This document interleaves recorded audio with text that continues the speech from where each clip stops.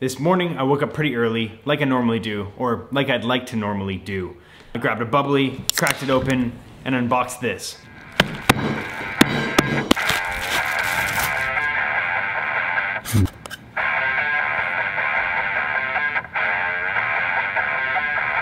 Awesome, the Cinebloom filter is here. It's the 20%, it's on the camera now. The only problem is it's raining and I've got to go downtown to grab some packages. This video is gonna be me testing it out, kind of showing you what I think it's doing and how I like it. And then I'm going to kind of give you my thoughts on it in another video. So if you're okay with that, continue watching. If not, smash this like button and get the hell out of here.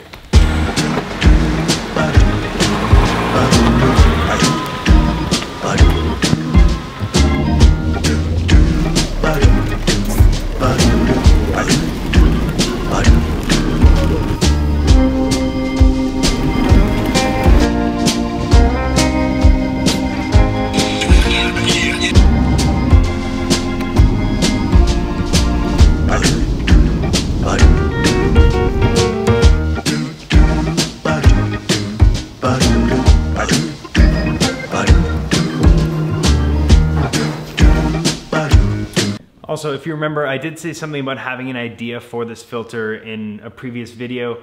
I actually do have that idea, just the thing hasn't arrived yet. I'm waiting for a call to go do that video. So you will see this thing again in the near future. And I think it's going to look super awesome.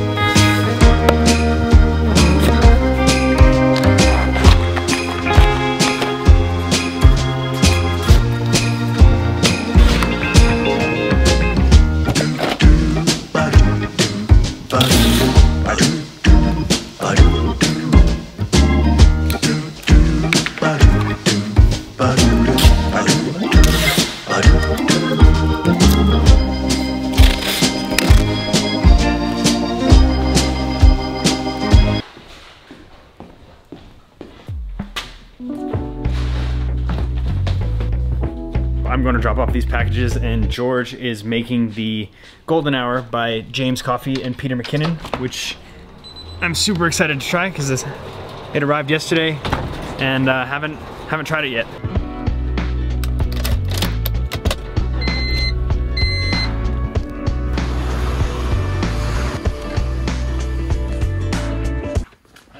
There you are. I don't really feel like you guys want another driving scene, so let's go drink some of that coffee.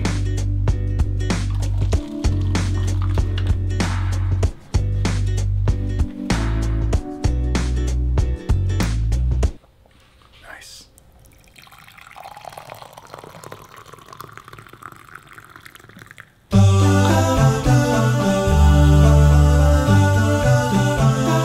This coffee's actually really good. McKinnon James Coffee said it earlier, the Golden Hour blend. They've released this before. This is the first time I've ever had coffee from them. It's pretty good. But that's probably not why you're watching this video. You want to know more about the Cinebloom filter, and frankly, so do I. So I'm gonna show you right now just what it looks like with and without. Obviously I didn't show you that earlier, but just check this out. So here it is. Without. With, without. With, without.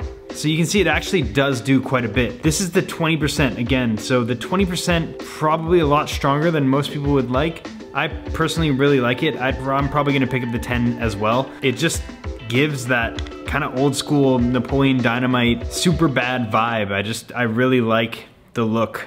It's not for everybody, but I'm really looking forward to using these things more. Let's just put that back on there because I think it looks just way better. Definitely if you're gonna be shooting during the middle of the day, this is probably not the one that I would recommend. I would say get the 10%. When light hits this thing, it just washes out like crazy. It does look really cool, but like if that was the sun, it would probably just blow this thing apart. Pretty much always during the day, I'm shooting with a variable ND filter. So I've got this 2 to 5 stop here. One thing about this filter that makes it so usable is it's actually threaded on the inside. So I'm still able to put my variable ND filter over top. So essentially, you can stack the footage. Kind of looks crazy. It's just another tool in the bag. Kind of want to go order the 10. If you guys are looking at picking up one of these, check out my link below. It goes straight to there. It is an affiliate link, so if you do buy it, it doesn't cost you anything. I do make a little bit of a kickback from that. This is not a sponsored video in any way. I paid for this with my own money, and I will be buying the 10 with my own money as well. Thank you for watching, and I will see you guys tomorrow. Yeah.